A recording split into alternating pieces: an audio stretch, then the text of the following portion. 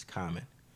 Control measures for biological hazards. So prevent the contamination of foods. It's like keep them out of where they are. And if they get there, we need to make sure that we're killing them. And, moving from there, you just kind of prevent the multiplication of them, control them by, taking them out of their growth zone. So salmonella, you got non-spore spore forming infectious. So this is a breakdown of salmonella. This is like its profile. The intestinal it's in the intestinal tract of the animals. Over 2,000 reservoirs need. So I think there's like different kind of strands of it. It survives freezing and dehydration. It kills by mild heat. So some heat is gonna kill it. So that's a good thing. It's what we know. So okay, if we got an issue with we have an ingredient of some sort and we're heated up, that's what that means. Special concern in low moisture foods. So how we control it? We kill it through cooking of food. We just talked about that. Avoid recontamination. Proper hygiene by food handlers. Low pH prevents the growth of it. Right? Remember that last step. So even after we've cooked it, we've done all those things, we're still going to make sure that the product that we produce as a result, let's make sure that pH is low. And that's just a triple check, right? That's a triple gate. And then environmental monitoring in the ready to eat areas. That's the last step.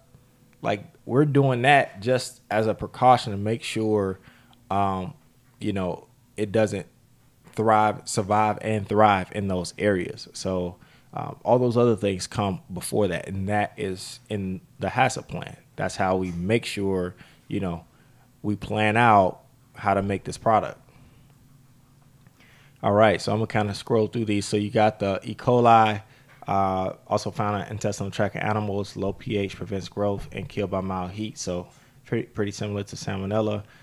How do we control it? Good sanitation and personal hygiene.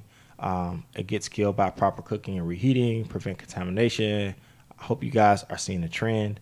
Proper refrigeration, low pH, and water activity to prevent growth.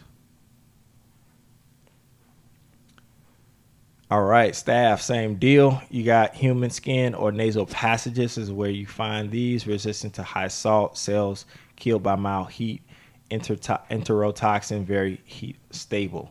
So to prevent this, we prevent contamination through proper hygiene, exclusion of food handlers with boils and abscesses because of skin. You got cells destroyed by normal cooking, but enterotoxin is not. Proper refrigeration, hot holding prevents growth. All right, looking at Listeria. Listeria can be found in humans, animals, and the environment. A low pH prevents growth. We're starting to see a trend, hopefully now. Survives dehydration and freezing, and it grows at refrigeration temperatures, which is a very interesting one. That's why it's highlighted. All right, and so how we do that, proper heat treatment is important. Proper temperature control. Cold slows the growth, but it doesn't stop it.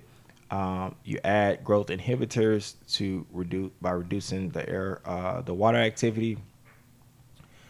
Obviously, you got to avoid recontamination of ready-to-eat foods by proper sanitation, and then environmental monitoring.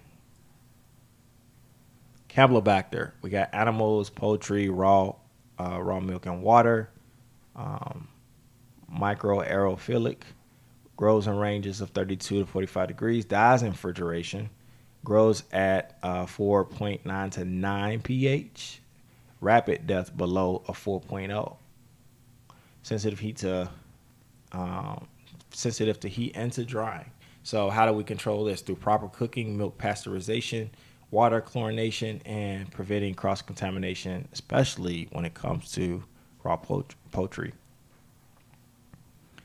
So in general, look at the control measures for biological hazards. You got time and temperature applications, which means cooking or freezing, refrigeration, controlling that time. The use of acids or preservatives, high pressures, irradiation, and UV light.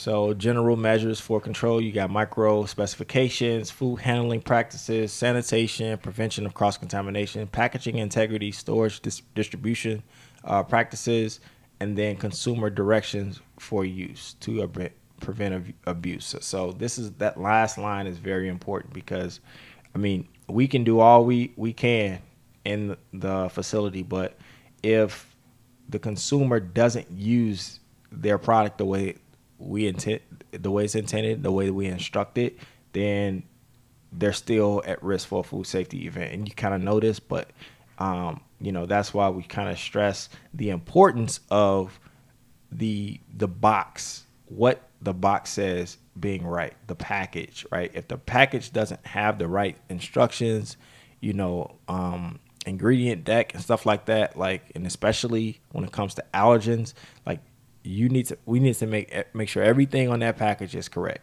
And so that's part of the HACCP plan, actually, is making sure that new packages have been checked and double checked and triple checked before we actually put it on the production line and hit that green button.